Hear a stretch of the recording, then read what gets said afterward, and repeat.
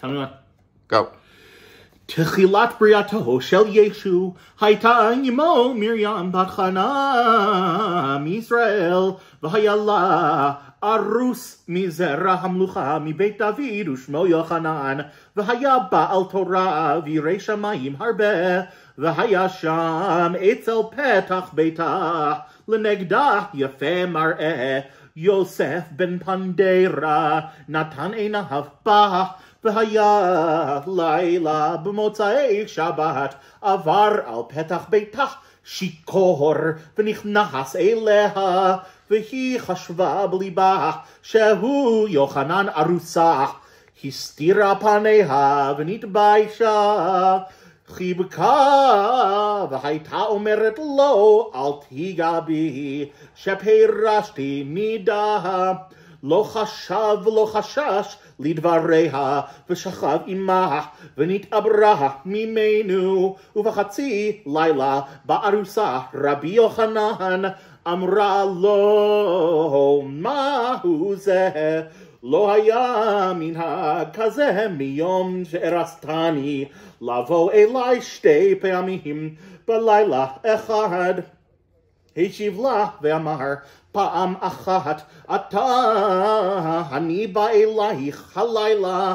אמרה לו, באת אליי ואמרתי לך פירשתי נידה, ולא חששת ועשית חפצך והלכת.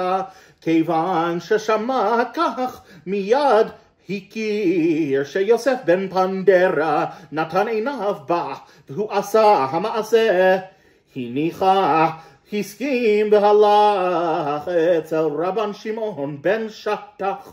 אמר לו, הרי תדע מה שאירע לי בזו הלילה. אם ארוסתי נכנסתי אליה כדרך בני אדם, קודם שהייתי נוגע בה, אמרה לי שכבר באת אליי הלילה פעם אחת, ואמרתי לך פירשתי נידה, ולא שמעת אליי, ועשית חפצך והלכת.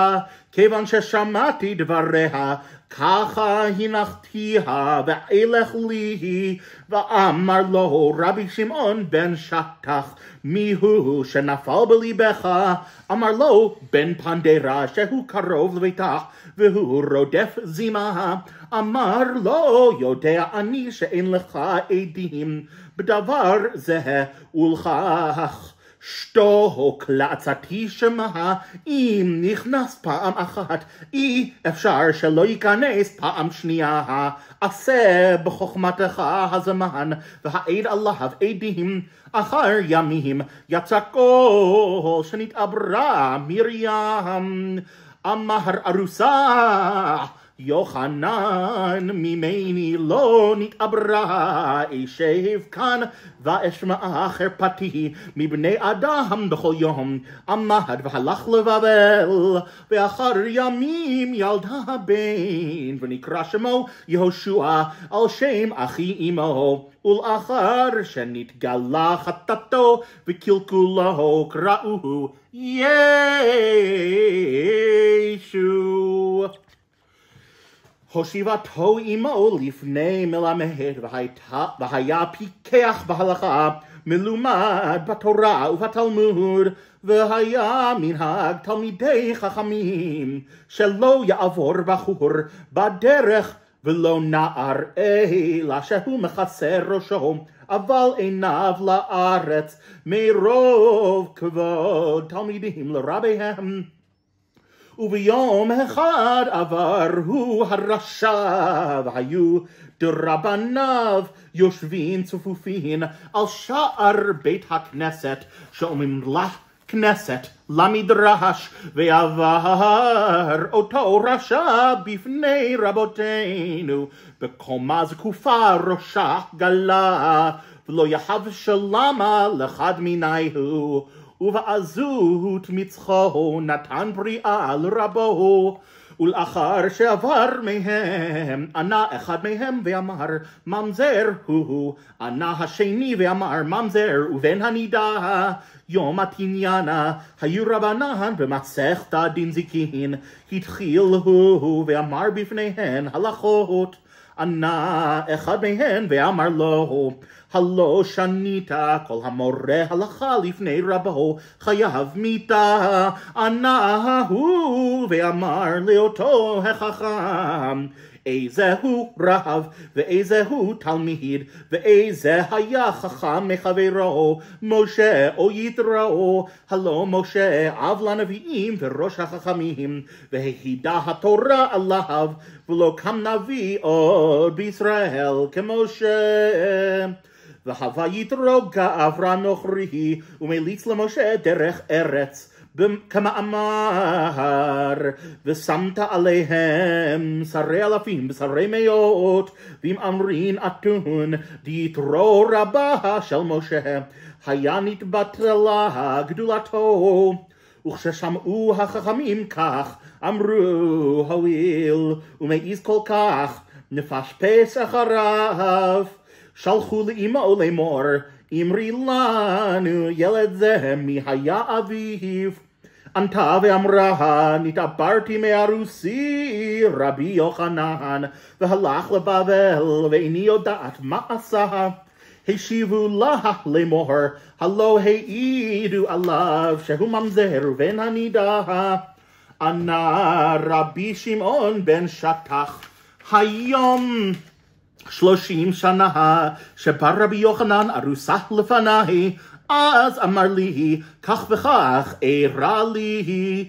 סיפר כל מה שכתוב למעלה מזה, ומה שהשיב רבי שמעון לרבי יוחנן. וכשנתעברה מרוב חרפתו הלך לבבל ולא חזר. וזאת מרים ילדה ישו זה, ואין עליה משפט מוות שלא עשתה מידתה, כי יוסף בן פנדרה רואה זונות כל היום. וכיוון ששמעה מרבי שמעון שאין לך משפט מוות, ענתה גם היא ואמרה כן המעשה, והודתה. ואחר שנתפרסם הדבר על ישו, כי אומרים לו ממזר ובן הנידה, וחייבו לו מיתה, יצא ויברח לירושלים. והיה ממשלת כל ישראל ביד אישה, ושמה הלני, והיה בבית המקדש אבן שתייה, שהיא פירושה, ושת אותה והיא האבן שנסח עליה יעקב שמן, והיה בה כתוב אותיות של שם המפורש, וכל מי שילמוד אותם עושה כל חפצו. והיו החכמים מתייראים שילמדו אותם בחורי ישראל, ויחריבו בהן העולם, ועשו תקנה לדבר שלא יוכלו ללמוד. כלבים של נחושת תלויים על שני עמודי של ברזל אל שער המוקד, וכל מי שנכנס ולימד אותם האותיות, ובשעה שיוצא היו הכלבים נובחין אליו, וכשהיה רואה עליהן היו הולכות האותיות מליבו. בא זה ישו ולמד אותם, וכתב על קלף, וקרא ירחו, ושם בתוכו הקלף ואותן האותיות, שלא יכאב עליו קריאת בשרו, וחזיר האור למקומו. וכשיצא נבחו בו הכלבים של נחושת, והלכו האותיות מליבו. הלך בביתו וקרא בסכין את בשר, ונטל הכתב ולמד האותיות, והלך וקיבץ בחורי ישראל 310. אמר להן, תראו אותם האומרים עלי ממזר ובן הנידה, רוצים גדולה לעצמן ומבקשים לעשות שררה בישראל. הלא תראו כל הנביאים נתנבאו על משיח השם, ואני הוא המשיח, ועלי נתנבא ישעיהו ואמר, הנה העלמה הרב יולדת בן, וקראת שמו עמנואל, ועוד דוד זקני, עלי נתנבא ואמר, השם אמר אלי בני אתה, אני היום ילידתיך, הוא ילדתני, בלא משכב זכר עם אמי, ואם קוראים אותי ממזר, ועוד נתנבא, למה רגשו גויים ולאומים יגוריק, יתייצבו מלכי ארץ, ורוזנים נוסדו יחד על השם ועל משיחו. אני הוא המשיח, ואלו שעמדו בני זנונים עלי, שכך אמר הכתוב, כי בני זנונים המה, ואנו לא הבחורים, אם אתה משיח, הראנו אות, אמר להם, מה האות? תבקש ממני ואעשה לכם. מיד הביאו לו פיסח שלא עמד על רגליו מעולם, אמר עליו אותיות וקם על רגליו.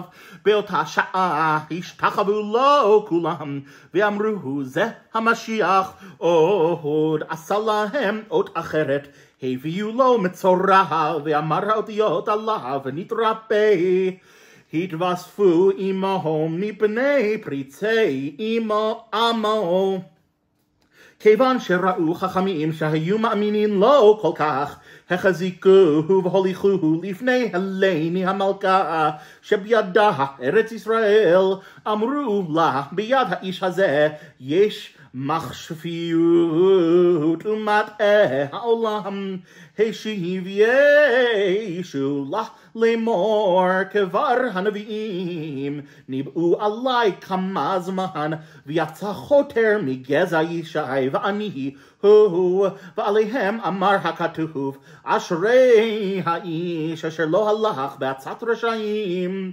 אמרה להם, יש בתורתכם מה שאומר זה. אמרו, יש בתורתנו, אבל לא נאמר על זה, כי נכתב את אבי ההוא וביערת הרע מקרבך.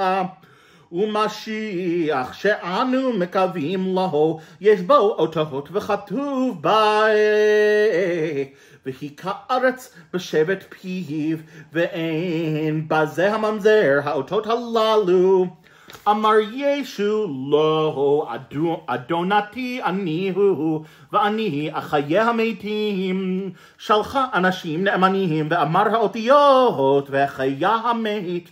באותה שעה נבהלה המלכה ואמרה, זה אות גדול. נתנה לחכמים נזיפה ויצאו מלפניה מוחלמים, והיה להם צער גדול. הוסיפו פריצים והיו עמו, והייתה בישראל מחלוקת גדולה.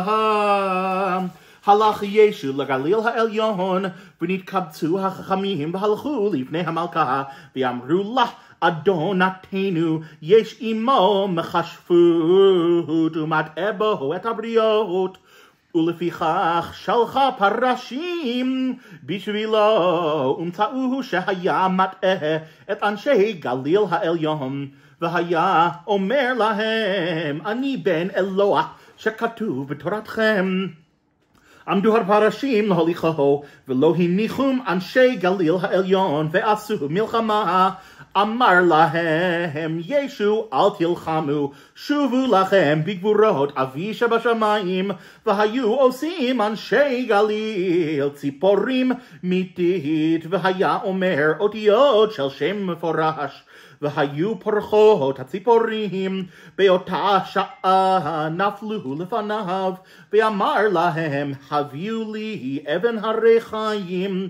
גלגלו לשפת הים, ואמר האותיות, והעמידה על פני המים, וישב עליה כי יושב בספינה, והולך וצף על פני מים. והיו אלו השלוחים רואים ותמהים, ואמר ישו לפרשים, לכו אל אדונתכם והגידו לך מה שראיתם. ותישאהו הרוח מפני המים והוציאו ליבשה. וילכו ויגידו הפרשים למלכה כל אלה הדברים, ותתבהל המלכה ותטמא גדול, ותשלח ותקבץ את זקני ישראל, ותאמר להם, אתם אומרים כשפן הוא, והוא מחדש בכל יום אותות גדולות, ויאמרו לו אדונתנו, אל ייכנס בליבך ענייניו, שלחי שלוחים, והביאו אותו כאן ונגלה חרפתו. באותה שעה שלחה שלוחים, והוסיפו עמו סיעתו הרשעה, ובאו עמו לפני המלכה. ואכלו זקני ישראל, ולקחו אדם אחד, ושמו יהודה איסקריוטה. והכניסו לבית קודשי הקודשים, ולמד האותיות של שם המפורש שהיו חיקוקין על אבן שתייה. וכתב אותם על קלף כתון, וקרא ירחו, ואמר שם המפורש שלו יכאב, כמו שעשה ישו תחילה. כיוון שישב ישו עם סיעתו אצל המלכה, ושלחה בעד החכמים לבוא, וענה ישו ואמר, עלי נתנבא ואמר, כי סבבוני כלבים, ועלי אמר אל תחת מפניהם. כיוון שנכנסו החכמים, ויהודה איסקריוטה עמהם, והיו טוענים טענותיהם עליו והוא עליהם, עד שאמר למלכה, עלי נאמר אעלה לשמיים, וכתיב כי יקחני סלע. והרים ידיו כמו כנפי נשר, והיה עופף, והיו הבריות תמהין מפניהם, איך יפריח בין השמיים ובין הארץ. ואמרו זקני ישראל ליהודה איסקריוטה, גם אתה תזכיר האותיות ועלה אחריו.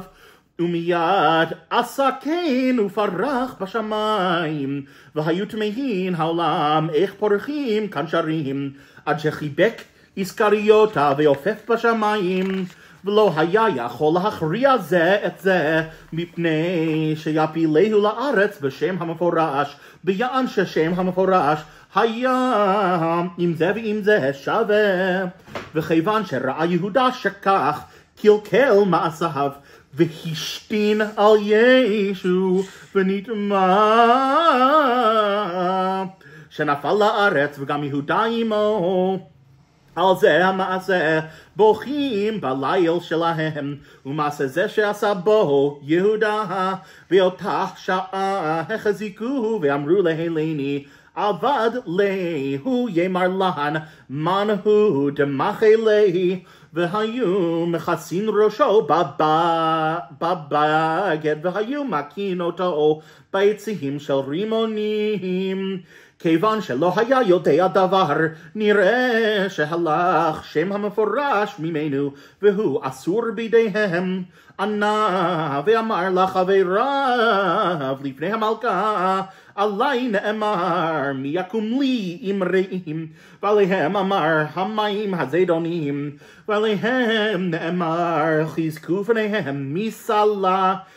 כיוון ששמעה המלכה כך, נתנה לפריצים נזיפה, ואמרה לחכמי ישראל, הרי הוא בידיכם. ויצאו מלפני המלכה, והביאוהו לבית הכנסת של טבריה, וקשרו אותו על עמוד הארון, והתקבצו סיעת השוטים והטועים אשר האמינו דבריו, ויבקשו להצילו מיד הזקנים ולא יכלו. ויהי ביניהם מלחמה גדולה וחירותו, כי אין בו כוח לברוח. ויאמר תנו לי מים מעט, נתנו לו חומץ בכלי נחושת.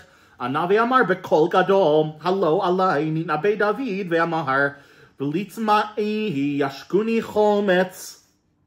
ונתנו לראשו עטרה מקוצים, ויבכו הפריצים בכי גדול, ותהי מלחמה ביניהם, אח לאחיו ויאב לבנו. ויכניעו החכמים את הפריצים, ויענו, ויאמר, עלי נתנבא ויאמר, גבי נתתי למכים, ולחיי למורתים, פני לא הסתרתי, מכלימות ורוק ויוד. על אלה אמר הכתוב, ואתם קרבו הנה בני אוננה, זרע מנאף ותזנם, ועלי נאמר, אכן חוליינו נשא ומכאובנו סבלם, ואנחנו חשבנו נגוע מוכה אלוהים ומעונה. ועלי אמר, יכרת משיח ואין לו. וכאשר שמעו הפריצים כך, התחילו לרגום אותם באבנים, ויהי ביניהם רשע גדול. ויתבהלו הזקנים, ויבריחו מפניהם הפריצים, ויוליכו 310 תלמידים למדינה אנטוכיה, ויהי שם עד ערב פסח, ויהי הפסח בשנה ההיא בשבת. ויבואו עם תלמידיו לירושלים בערב פסח, והוא יום שישי, והוא רוכב על החמור, והיה אומר לתלמידיו,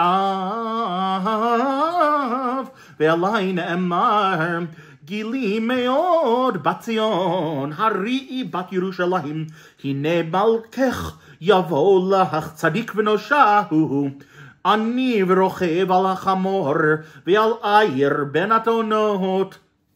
באותה שעה בכו כולם והשתחוו לו, ונכנס בבית המדרש עם 310 תלמידיו. בא אחד מהם ושמו גייסה, ואמר לחכמים, תרצו הרשע, ואמרו, ובאיזה מקום הוא נמצא? אמר הוא, בבית המדרש. אמרו לו, הראנו. אמר להם, כבר נשבענו 310 תלמידים ב10 הדיברות, שלא נאמר עליו הרי הוא. אלא כשתבואו בבוקר תיתנו שלום עלינו, ואני אלך ואתן לו קריאה, ומי שאתן קריאה אותו הוא הרשע. וכך עשו. נתקבצו תלמידי ישו והלכו ושאלו בשלומם של תלמידי ישו, שבאו מכל המקומות להתפלל בחג המצות בהר הזיתים. ונכנסו החכמים במדרש שהיו שם אותם שבאו מאנטוכיה, והיה אותו הרשע עמהם, ונכנס גייסה עמהם, הניח כל הקהל ונתן קריאה לישו הרשע. מיד הבינו החכמים, עמדו עליו והחזיקו בו. אמרו לו, מה שמך? אמר להם, מתי? אמרו לו, מהיכן ראיה? אמר להם, מתי אבוא ואראה פני אלוהים? אמרו לו, מתי ימות ואבד שמו? ועוד אמרו לו, מה שמך? אמר, נקי. אמרו לו, מהיכן ראיה? אמר, נקי כפיים ובר לבב. אמרו לו, ונקה לא ינקה. ועוד אמרו לו, מה שמך? אמר, בוני. אמרו, מהיכן ראיה? אמר, בני וחורי ישראל.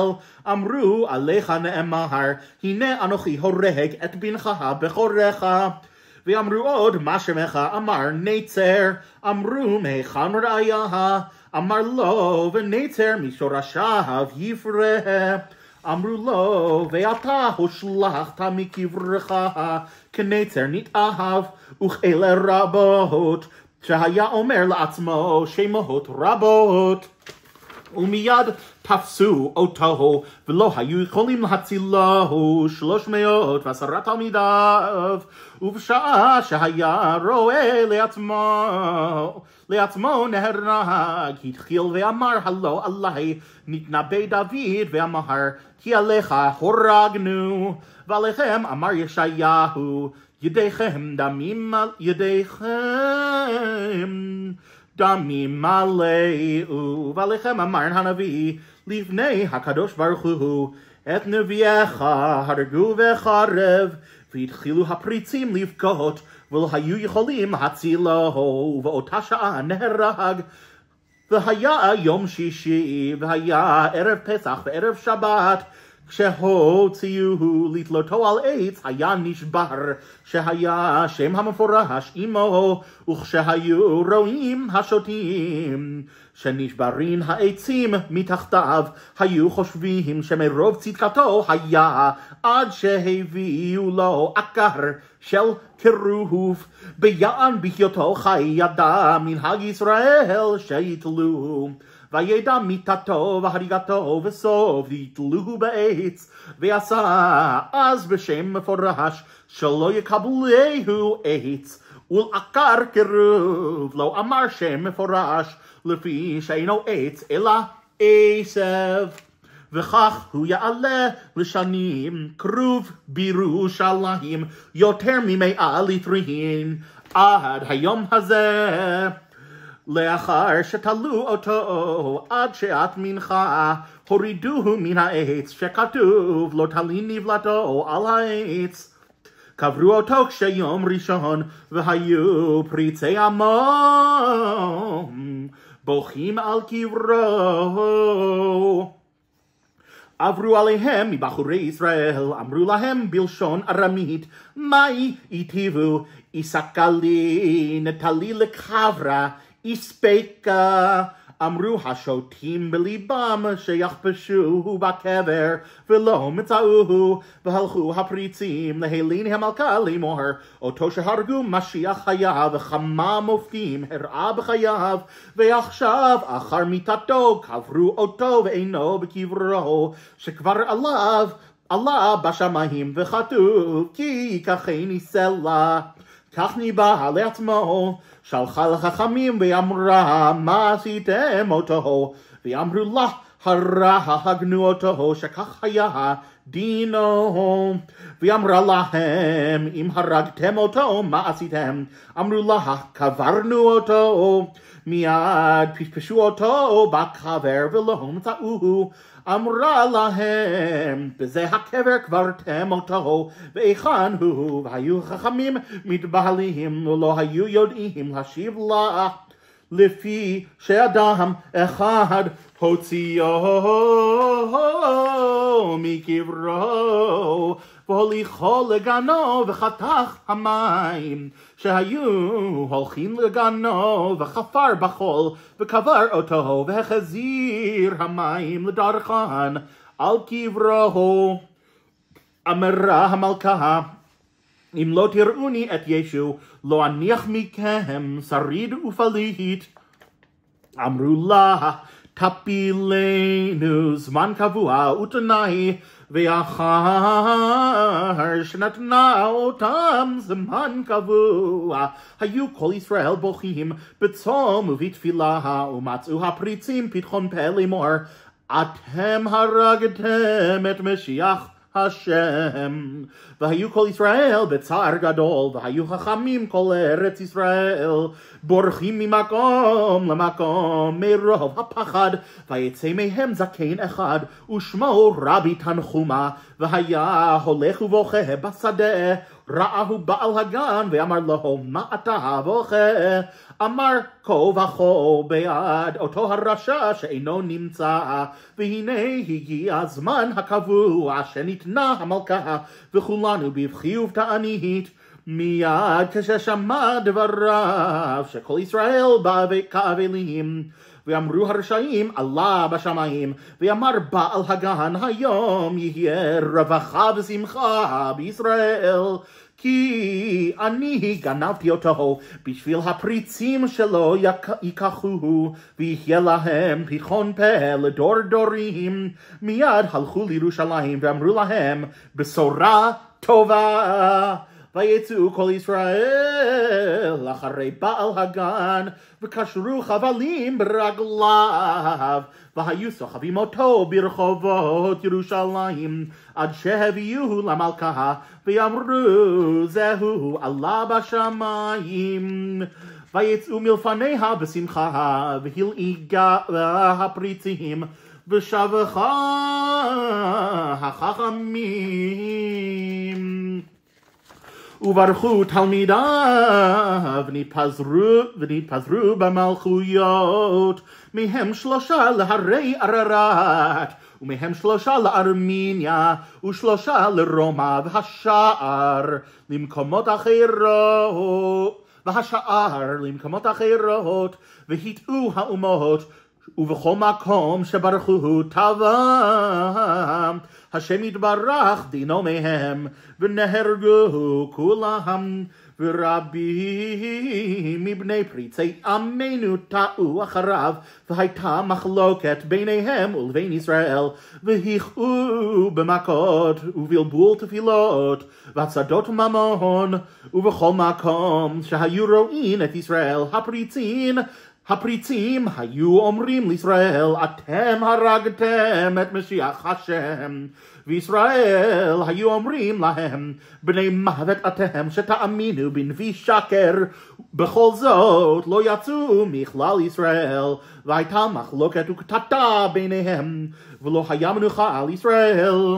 וכיוון שראו חכמי ישראל אמרו, 30 שנה מזמן שנהרג אותו הרשע, ומאז עד עתה אין לנו מנוחה עם אלו הטועים, ואין זה אלא מרוב עוונותינו, שכתוב הם קינאוני ולא אל, כי עשוני בהבליהם, אלו הנוצרים שאינן כלום, ואני אקניהם בלא אהם בגוי נבל אך איסם. אלו הישמעאלים, ואמרו חכמים, עד מתי יחללו הפריצים שבת ומועדים, והורגים איש לחברו, אלא נראה חכם, שיוציא אלה הטועים מכלל ישראל. היום 30 שנה הוכחנו ואינם שבים אל השם, הואיל ונכנס בליבם שישו משיח היה, וילכו לאבדון שיחיה לנו מנוחה. והסכימה דעת החכמים עם דעת אחד, ושמו אליהו, והיה חכם גדול, ואמרו לו, אנו נסכים להתפלל בשבילך, ותהיה בחזקת ישראל כאשר לעתיד לבוא לך. ועשה חסד עם ישראל, והוצא הפריצים ממנו, וילכו לאבדון. הלך אליהו הדריון, שהיה בטבריה עד אנטוכיה, ונתן התראה בכל ארץ ישראל. כל המאמין לישו יתחבר אליי, ואמר להם, אני שלוחו של ישו, שלחני עליכם, ואעשה לכם אות, כמו שעשה ישו. הביאו מצורע, ושם ידו עליו, ונרפא. הביאו לו פיסח, ואמר שם המפורש, ושם ידו עליו, ונרפא, ועמד על רגליו. מיד השתחוו לו ואמרו, בוודאי שאתה שלוחו של ישו, שגם אתה הורית לנו אותות כמוהו. ואמר להן, ישו נתן לכם שלום. ואמר, הרי אני אצל אבי שבשמיים, אצל ימינו, עד שיעשה נקמה ביהודים, כמו שאמר דוד, נאום השם לאדוני. שב לימיני עד עשית אויביך, הדום לרגליך. באותה שעה בכו כולם, והוסיפו שטות על שטותם. אמר להם אליהו ישו, אמר לכם, כל מי שירצה לחיות עמי לעתיד לבוא, יוציא עצמו מכלל ישראל ולא יתחבר עמהם, שכבר אבי שבשמיים תיעב אותם, ומכאן ואילך אינו רוצה עבודתם, שכך אמר על ידי ישעיהו, חודשיכם ומועדיכם שנאה נפשי היו עלי לתורח נלאיתי נשוא, אלא ישו אמר לכם, כל מי שיחיה בחזקתי יחלל השבת, שכבר שנא אותו הקדוש ברוך הוא, וישמור יום ראשון תחתיו, כי בו האיר הקדוש ברוך הוא עולמו. ובשביל פסח שעושים ישראל, עשו אותם עדה דקיימת, שעמד בו מקברו, ובשביל עצרת סולקה, והוא יום שעלה בו בשמיים, ובשביל ראש השנה אשכחת דיצליבה, ובשביל צום הרבה גזורת, ובשביל חנוכה קלנדה, אף לא אורלית מדי, אף לא גזורת מדי. מי שירצה להימול ימול, ומי שלא ירצה אל ימול. ויהוד מה שברא הקדוש ברוך הוא בעולמו, מן יתוש קטון עד פיל שהוא גדול, שפוך דמו בארץ אכלוהו, שכך כתוב, כירק עשב נתתי לכם את כל, ואם יטריח מכם לאחד מיל, ילך עמו 2 מילין, ואם יכה יהודי בכם בצד שמאל, תנו לו עוד צד ימין, ואם יחרף אתכם יהודי תסבלו, ואל תשיבו כגון שסבל ישו. בדרך ענווה הראה עצמו כדי להראות לכם, כן ענווה כמוהו, שתסבלו כל מה שיעשו לכם, וליום הדין יפרע מהם ישו, ולכם יש תוחלת בשביל ענווה, שכך כתוב, בקשו את השם כל ענבי הארץ, אשר משפטו פעלו, בקשו צדק, בקשו ענווה, אולי תסתתרו ביום אף השם, עד שהפריש אותם ישראל, וזה אליהו, שהראה להם אלה החוקים, אשר לא טובים, שעשה ביד תקנת ישראל, וקוראים אותו נוצרים פאולוס, אחר שתיקן להם פאולוס, אלה החוקים והצווים, אז נפרדו הטועים מישראל, ובטלה המחלוקת. ולאחר זמן עמדה המלכות פרס, יצא גוי אחד מהם, עילג עליהם, כמו שעילגו מינים על חכמים, ואמר להם, שגה פאולוס בכתבו שאמר לכם אל תימולו, לפי שישו מהול היה. ועוד אמר ישו, לא באתי לגרוע דבר מתורת משה, אפילו אות אחד, אלא לקיים כל דבריו, וזהו חרפתם שעשה להם פאולוס. אמר לא תמולו, ונסטורס אמר להם, הימולו שישו מהול היה. ועוד אמר נסטורס, כופרים שאומרים ישו אלוה, והוא ילוד אישה, אבל שרתה בו רוח הקודש כמות הנביאים. והיה נסטורס שהתחיל פליג על הנוצרים, מפתח את נשותיהם. אמר להם, אעשה סייג שלא יישא נוצרי 2 נשים. וכשנתאב נסטורס בעיניהם, נפלה מחלוקת ביניהם, ולפי כך לא יתפלל נוצרי לתועבה של נסטורס, ולא סיעת נסטורס לתועבה של נוצרים. ואחר כך הלך נסטורס לבבל, למקום אחר ששמו חצצה, והיו כולם בורחים מלפנין, ונסתרו הנשים שהיה נסטורס בעל זרוע. אמרו לו הנשים, מה תרצה ממנו? אמר להן, איני רוצה מכן, אלא שתיקחו ממני קורבן, לחם ויין. והייתה מנהגן של נשי חצצה, שהן נושאות בידיהן מפתחות גדולות. נתן לאחת מהן הקורבן, והשליכתן בארץ. קרא בארץ ואנשים השליחו המפתחות שבידיהן והיכו במת והייתה מחלוקת ביניהם עד זמן גדול. וראש מסנהדרין ושמו שמעון כיפה, ולמה היה שמו כיפה?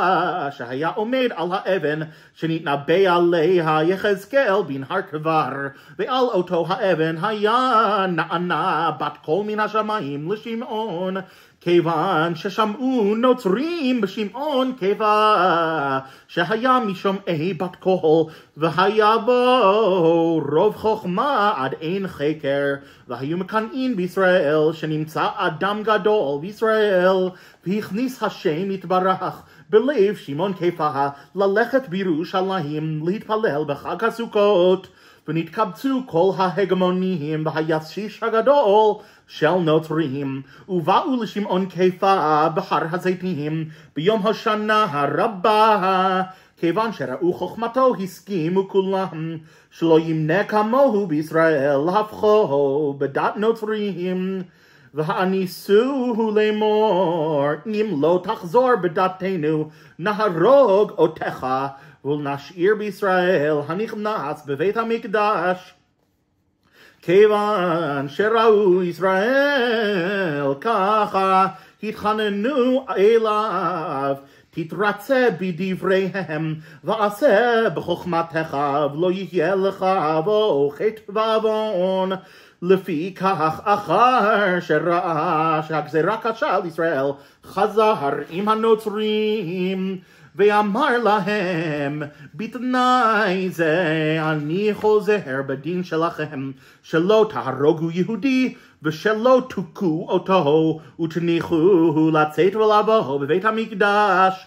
וקיבל דבריו הישיש והנוצרים עליהם כל אלה התנאים, ותנאי עשה להם שיבנו לו מגדל גבוה וייכנס בתוכו ולא יאכל בשר ולא דבר אחר כי אם לחם ומים, להוריד להם קופה בחבל ויתנו לו לחם ומים בלבד ולחיותו במגדל ההוא עד יום מותו. כל זה עשה שלא יטמע נפשו ויתלכלך בהם ושלא יתערב עמהם לשם שמיים. ועל נוצרים היה אומר לפי דעתכם כאילו הוא מתאבל על ישו ואינו אוכל בשר או דבר אחר אלא לחם ומים בלבד, ובנו לו מגדל וישב בתוכו ולא היה נטמע במאכל ולא היה משתחווה לצלם. ולאחר ימים פייט בתוך המגדל קרובות ויוצרות וזולתות על שמו כמו אליעזר בן קליר, ושלח וקיבץ זקני ישראל ונתן להם כל מה שהוציא מדעתו, וציווה אותם שלמדו לחזנים והתפללו בהם כדי שיזכרו לטובה. וגם לבבל שלחו אותו לרבי נתן ראש הגולה, והראו לראשי ישיבות לסנהדרין ואמרו טוב הוא, ולימדו לחזנים של כל ישראל. והיו מתפללים אותו כל מי שירצה לזכור שמו. רבי שמעון בשירתו זכרו זכורו לחיי העולם הבא, והשם יתברך ברחמיו יוליכהו במליץ טוב, אמן. סלה. כה אמר משה הנבזה המובהק סליק לי, ברוך אדוני יום יום יעמוס לנו על ישועתנו. סלה. תם ונשלם שבח לאל בורא עולם.